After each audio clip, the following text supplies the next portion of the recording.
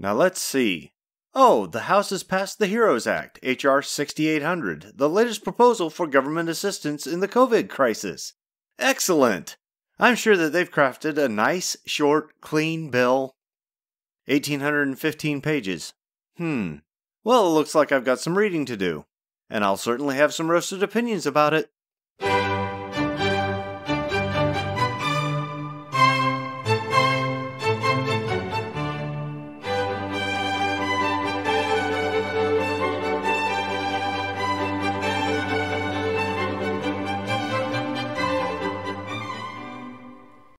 I'm a big fan of clarity in government. I think that anyone who introduces a bill for consideration in Congress needs to read the entire bill out loud to whichever of the two houses it's being introduced in. Call me crazy, but I bet that no bill but an annual appropriations bill would be longer than 100 pages if that was done. I think all members of that house should have to sit through the entire reading, too. Brevity is the soul of wit, they say, and the shorter the bill, the more clarity there will be about it. Over 1,800 pages of legislation in a single bill makes me wonder what's hidden in it. So I looked. The first thing that I noticed was an extension of bailout loans to 501c organizations. Now, 501c organizations are nonprofit organizations. Those organizations evidently are hard hit just like the rest of us. And Congress wants to help. So they've set aside a big chunk of money for bailout loans to 501c organizations, exempting only government-owned corporations like Freddie Mac. Now that's interesting because these bailouts would apply to all sorts of tax-exempt organizations. 501c4 groups are political education groups. 501c5 groups are labor unions. Most of the categories under 501c are in fact lobbyists. The HEROES Act will provide bailout funds to AARP, the NRA, the ACLU, and many other organizations which make campaign donations.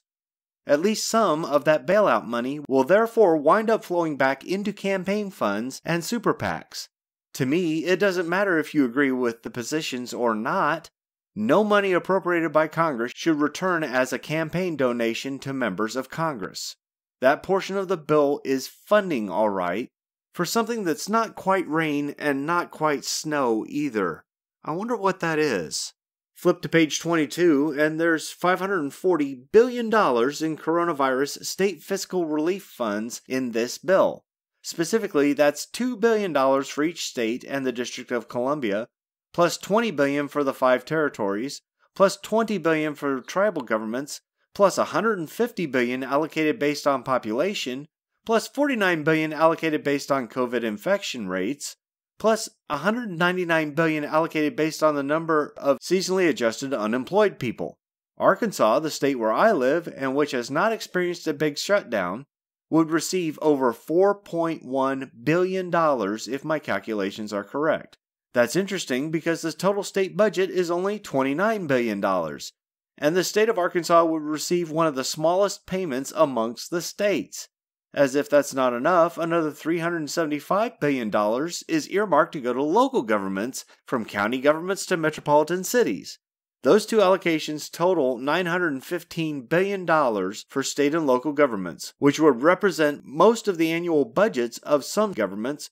Of course, in California, with its $214.8 billion annual budget, they will receive less than the $54 billion shortfall that they were facing before COVID. It's certainly less than the $1 trillion that California Governor Gavin Newsom just asked for. And yes, before some of you look at Wikipedia and mention that Arkansas has a budget of $31.8 billion, that's the 2018 total appropriation. The 2020 total appropriation is $29 billion. The amount that this bill would send to Arkansas comes close to doubling the general appropriations portion of the budget, which is $5.89 billion this year. I'm not sure that the Arkansas government can find enough ways to use an extra $4 billion, especially if it's earmarked for COVID-related expenses when there are more confirmed cases of COVID in Bristol County, Massachusetts than there are in the entire state of Arkansas. Flipping to page 43, we get to $25 billion for the Postal Service Fund. The USPS needs that money because they've been losing money for years. Why? because many businesses have realized that paper flyers and other junk mail gives them a much lower rate of return on investment than advertising on the internet, because routine communications are conducted by email all the time now and not snail mail, because even documents which must have a good old-fashioned handwritten signature in front of a notary public are often emailed, printed out, signed, sealed, and scanned back into the computer to be sent back electronically. That's fewer pieces of mail, and therefore fewer stamps, fewer certified mail fees, fewer insured mail fees, and so on. COVID has hit the USPS too, but does it really need $25 billion to handle the COVID crisis? FEMA only gets $1.3 billion on page 46. Surely the necessary additional funding for the response to the COVID disaster by the U.S. Postal Service should be less than the necessary additional funding for the federal agency responsible for disaster response nationwide, right? On page 21, there's an extra $75 billion to plus up the homeowner assistance portion of the COVID-19 HERO Act. Isn't that what all of the existing financial provisions in the HERO Act, like stimulus checks and enhanced unemployment, are meant to do? Flip back to page 35, and there's $3.6 billion for the Election Assistance Commission. That money includes provisos for vote by mail on page 1455, including ballot harvesting, and on page 1473, a proviso that would prevent states from enforcing a voter ID law. So political parties, PACs, and super PACs could submit a bunch of ballots at once without any requirement to prove that the registered voters completed those ballots. And any state which wants to perform a basic verification check on those ballots can go suck it. On page 96, there's over $10 billion for institutes of higher education to finance their COVID responses. Mind you, that's also for institutes which have billions of dollars in their endowments. Right there on page 101, there's $7 billion earmarked for private, nonprofit institutions like Harvard. Check if you don't believe me. Harvard has almost twice as much money in their endowment as this bill earmarks to help universities like them. Why do they need financial help again? On page 118, there's $15 billion for highway infrastructure programs. That might make sense if it was being spent on extra cleaning for public transportation, but there's a separate $15.75 billion specifically for public transportation on page 122. Help me out here. What do road repairs have to do with COVID response again? On page 136, there's $100 billion earmarked for emergency rental assistance. Like with homeowner assistance, I thought that that's what the stimulus checks and enhanced unemployment were supposed to pay for. I guess that a special appropriation is needed for all the people who aren't paying their rent with the government-provided money intended to help them pay their rent. I wonder if that rental assistance will mean that the rent strikes will end. But the pièce de résistance is a renewal of the stimulus checks. On page 160, this bill authorizes additional payments of $1,200 per person in the household, not to exceed 5 people. That's up to $6,000 per household. There is no requirement for the households to have lost income. This is simply giving away money to people that the U.S. government will then have to borrow to cover.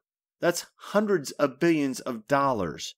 The list that I just read off isn't everything either.